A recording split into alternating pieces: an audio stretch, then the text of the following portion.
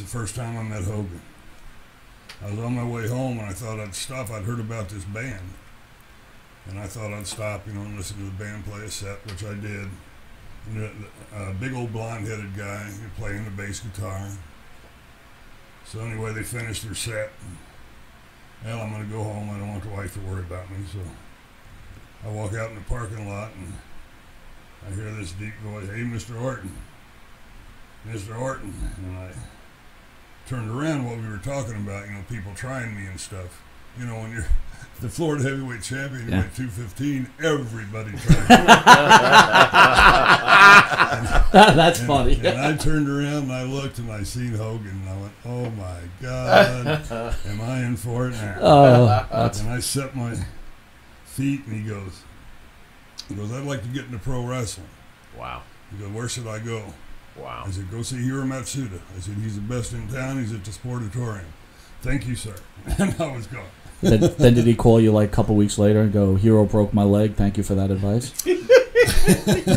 No, I never got that call, but he did all right. But you're the guy that got it all rolling then, huh? You know what? It's just something that happened. He would have gotten in business anyway. There's no doubt about that. Right. I mean, when he was born for it, no doubt about it.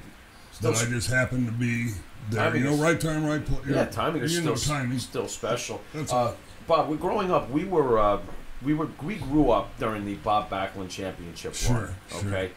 You actually got 2 matches in MSG. You won the first one by countout, and the blow-off match was a lumberjack match, which unfortunately you lost because we were always praying for someone to beat Bob. So yeah, we hated Bob with a passion, and whoever came into town. And again, I will tell you, growing up, right, I think I sported the cowboy hat for a couple of months. Yeah, you did. You did. I have no hair now, but I even had thinner hair when I was younger. You had that curly hair, so it was like you and I just didn't match up. I tried. I had the vest. I tried the hat. It just didn't work. So. Thank you. Me and Piper and Orndorff was at a place in Allentown 4 or 5 years ago, I guess. And these 3 guys come in. And one of them was dressed like me, one of them like Roddy, and one like Paul. It was amazing. That is great. We just had a blast. That is great. We really had a good time. How was it working with the guy we've really learned to appreciate, the great Bob Backlund? How was it working with Bob Backlund? He was phenomenal.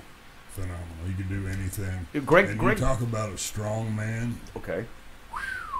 I don't know pound for pound if I've ever met a stronger human being. Greg Valentine said something interesting about him, that when he worked with him, he actually learned a lot from him. His style, he was able to pull some of his style off, and he taught actually Bob how to pace himself, believe it or not, a little bit, because they were having those Iron Man matches almost, those really long matches.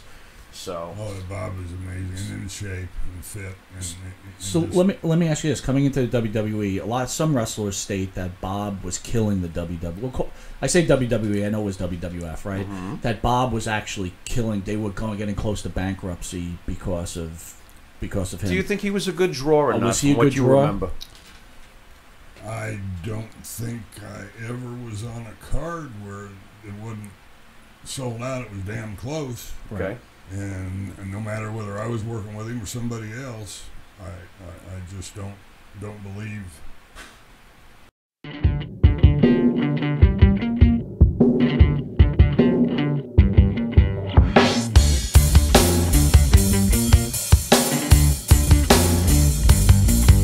Straight to the top. We're living this life, not just dreaming it. We're doing it for real.